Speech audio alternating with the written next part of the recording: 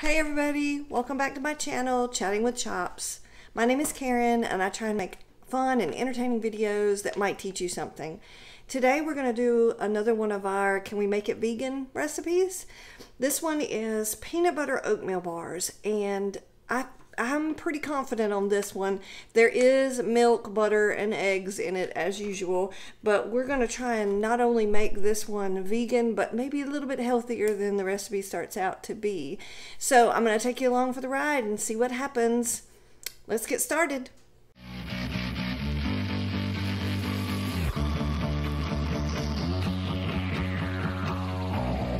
So the first things they've asked you to do is grease a 13 by 9 baking pan, which we've already done.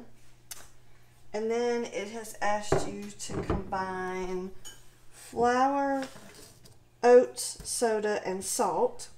And so basically what I've done is I've used wheat flour to make this recipe a little bit healthier.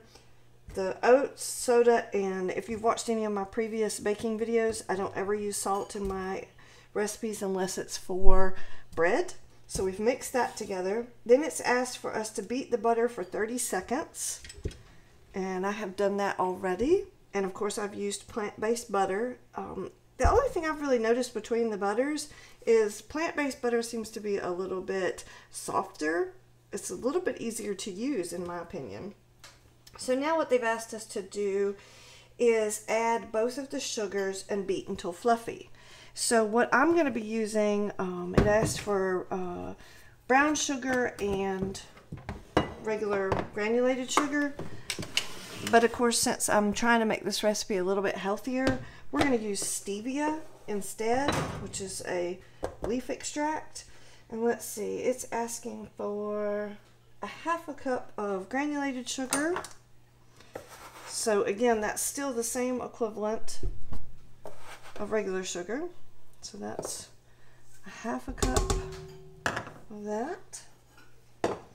And then a half a cup of brown sugar. So I'm going to put that in. All right, and now it's asked us to beat that until it is fluffy. So let's get that started.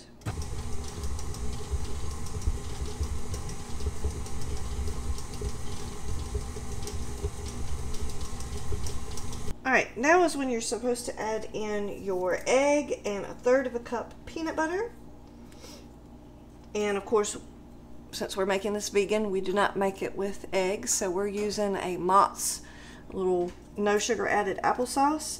These little cups normally are the equivalent of 2 eggs, but I like to just use them even when it's asked for 1 egg, but that way it kind of helps everything taste a little bit more moist. So we're going to put that in there. Okay. And then it's asking for 1/3 of a cup of peanut butter. So put that in.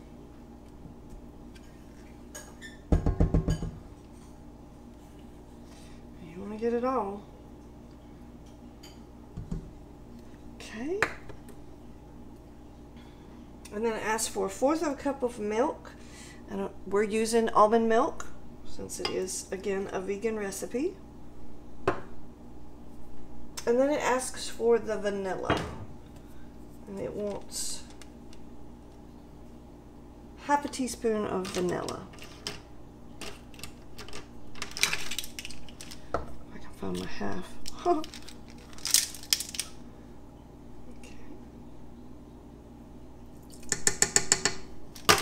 Alright, and then you're just supposed to beat that very well.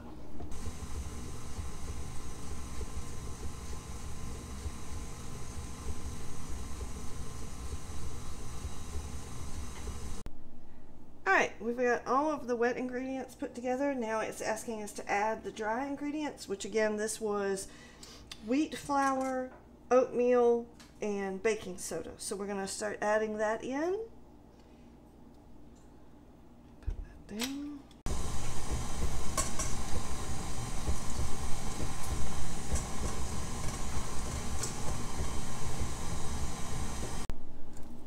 Alright, the last step before it goes into the oven is we just want to make sure that everything got mixed in all the way.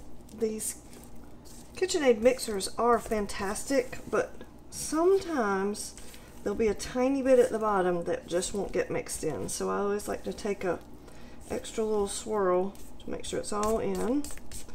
And then you're supposed to spread this into your 13 by 9 greased pan.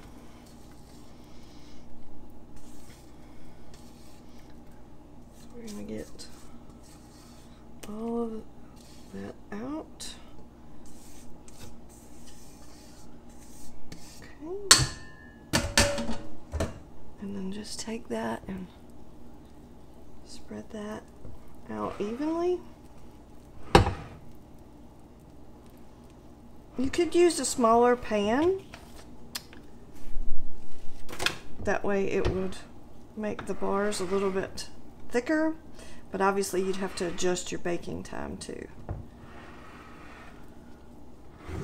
Alright, and now we're going to put this in a 350-degree Fahrenheit oven for about 20 minutes.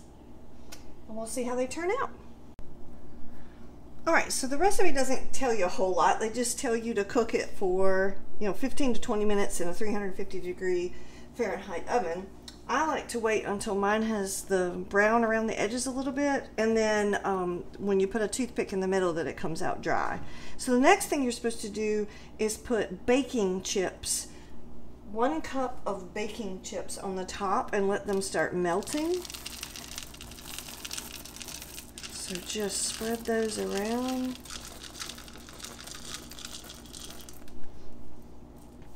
Try to get them a little bit even. They're already starting to melt.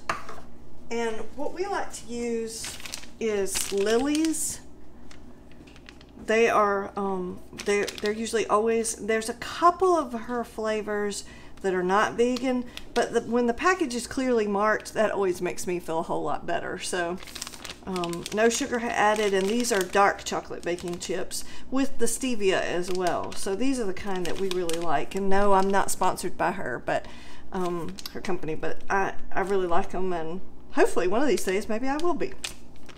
So we're just letting those melt, and then you're supposed to let them, kind of soften a little bit so that you can spread it around. Some of them might be, yep.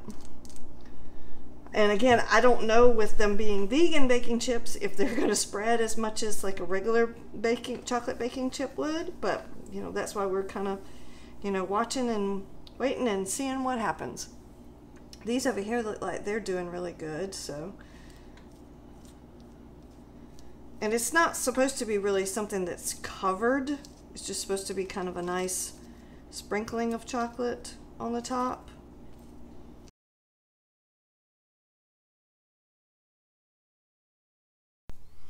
Okay guys, so we had a fail on this recipe. It looked really great, looked fabulous, but once you bit into it, it was really bad.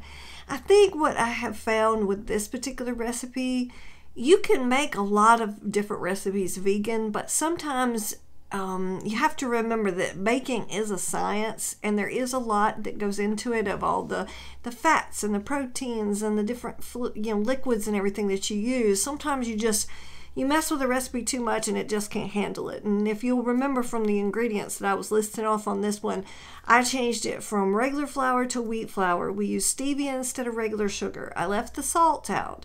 We changed vegan chocolate, the regular chocolate to the vegan chocolate, and we used plant-based butter instead of regular butter.